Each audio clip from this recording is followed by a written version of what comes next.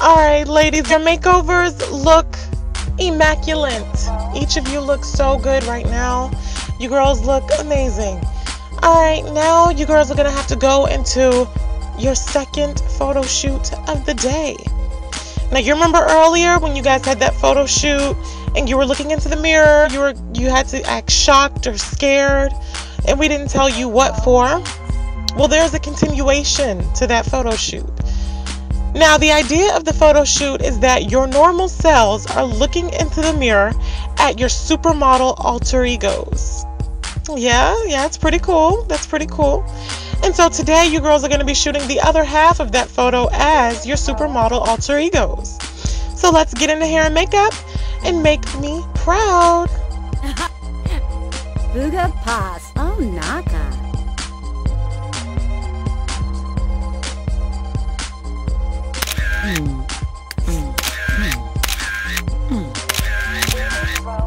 Melissa, her new look turned her into a model. I don't know where the hell it came from, but she worked it. She definitely did better than the first time around.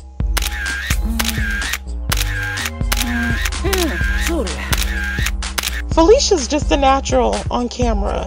You know, some girls just got it and some don't, and she just got it.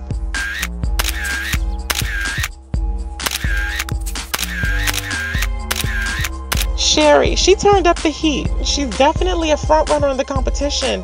You know, she just knows how to model. I love her.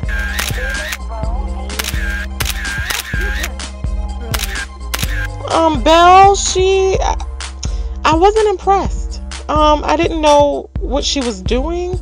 But I think that with a little training, she could be a pretty good model.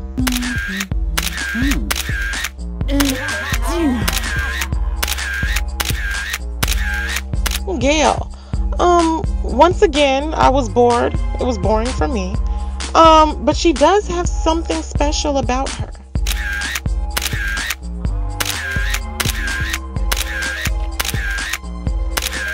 Morgan's new hairstyle makes her more interesting to the eye.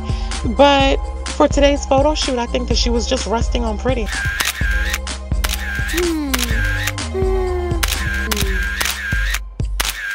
Janae, she started off a little stiff. You know, it took her a while to get the shot, you know.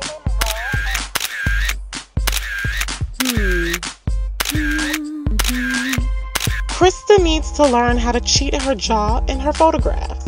I mean, she's a beautiful girl, but just because of pure facial reasons, I don't think that she can model.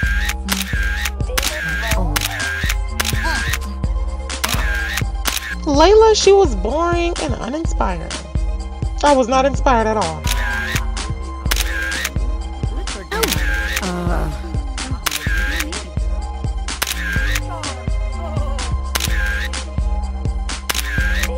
Celeste has a very beautiful face. I think that she's one of the girls that can do commercial or high fashion and pull them both off.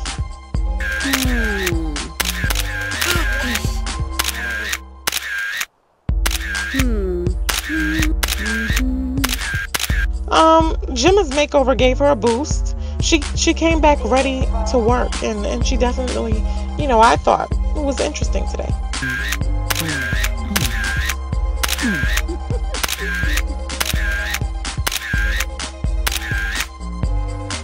Victoria, I didn't so much like this shoot with her. She had one face throughout the entire role, and I wasn't impressed.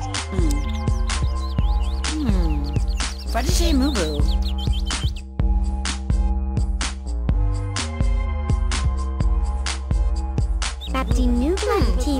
Wilkner look. Kalabaka. Kesse Blumiga.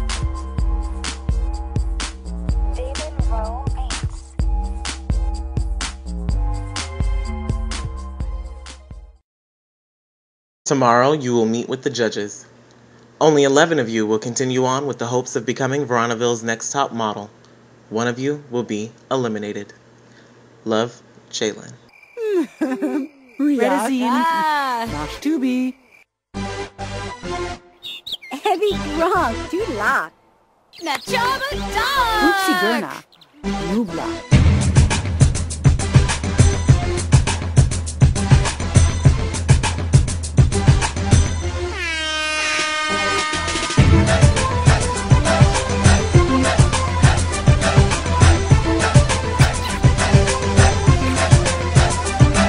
Hey ladies, welcome to your very first judging experience. I see y'all got your makeovers done and you all look like models. Very different from how you first started off. Now before we get started, let me introduce our panel of judges.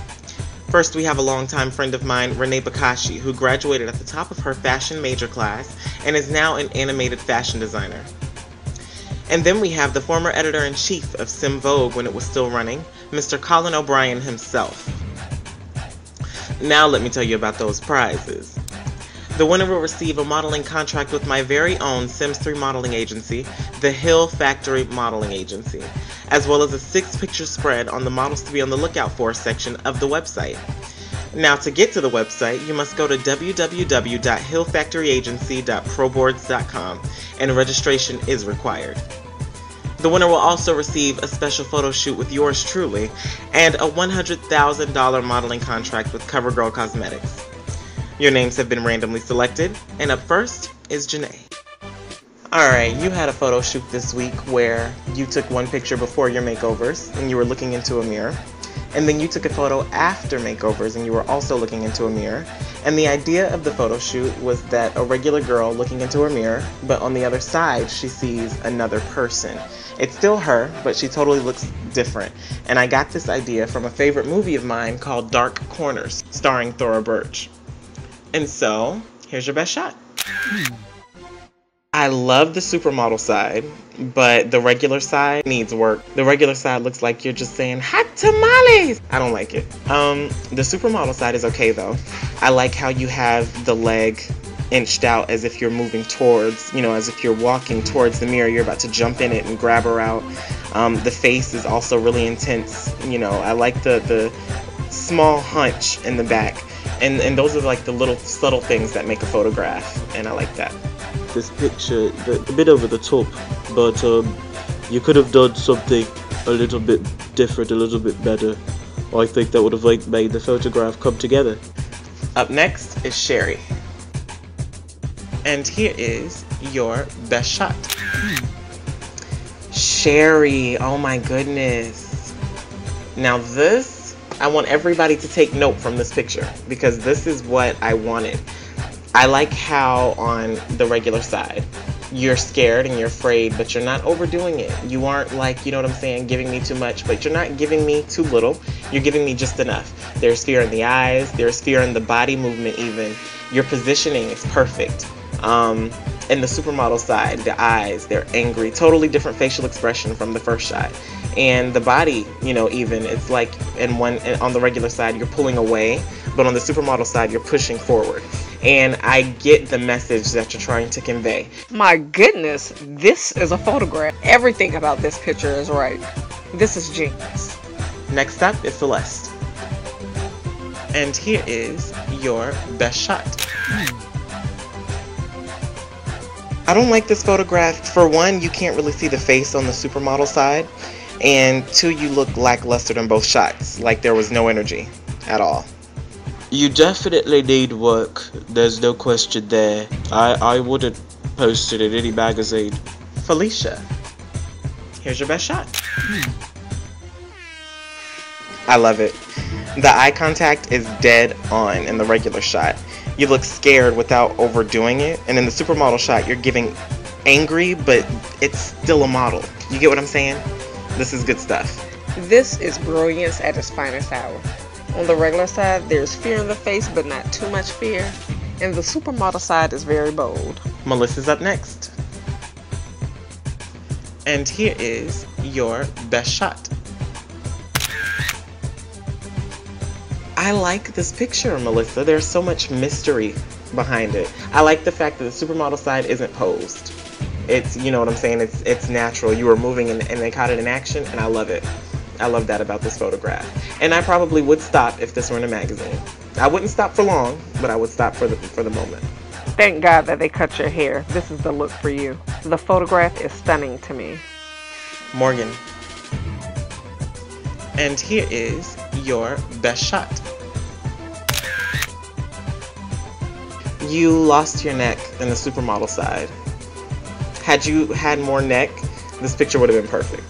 In the regular side, how you have like one of your shoulders higher than the other one, and it's like, you know, oh my gosh, I like that. In the regular side, I feel like that's a girl portraying a model, pretending to be a model.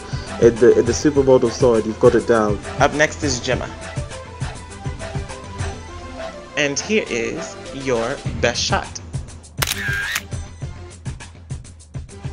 I love the supermodel side, but the regular side, for one, it's like the eyes, they're dead. They're widened, but they're dead. The mouth is wide open. You look like you're catching flies. The hands are too far up. It's like you're just not giving what I need in this photograph. And I would flip past it. You're doing too much, but in the same breath, you're not doing enough. Up next is Belle.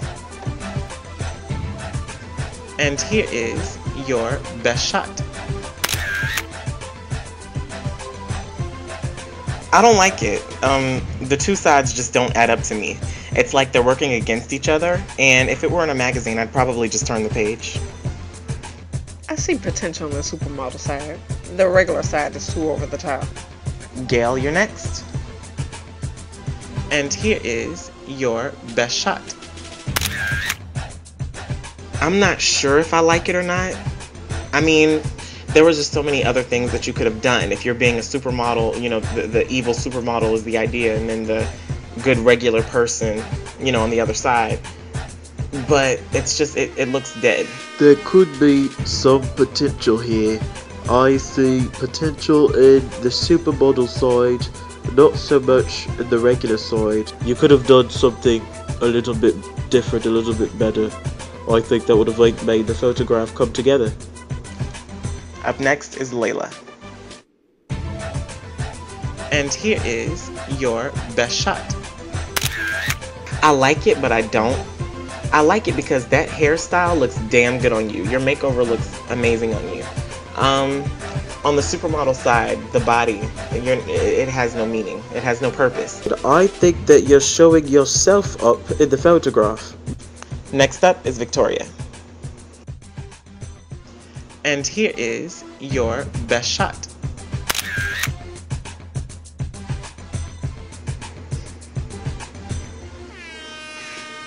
The judges were silent, and that's usually not a good thing when the judges are silent.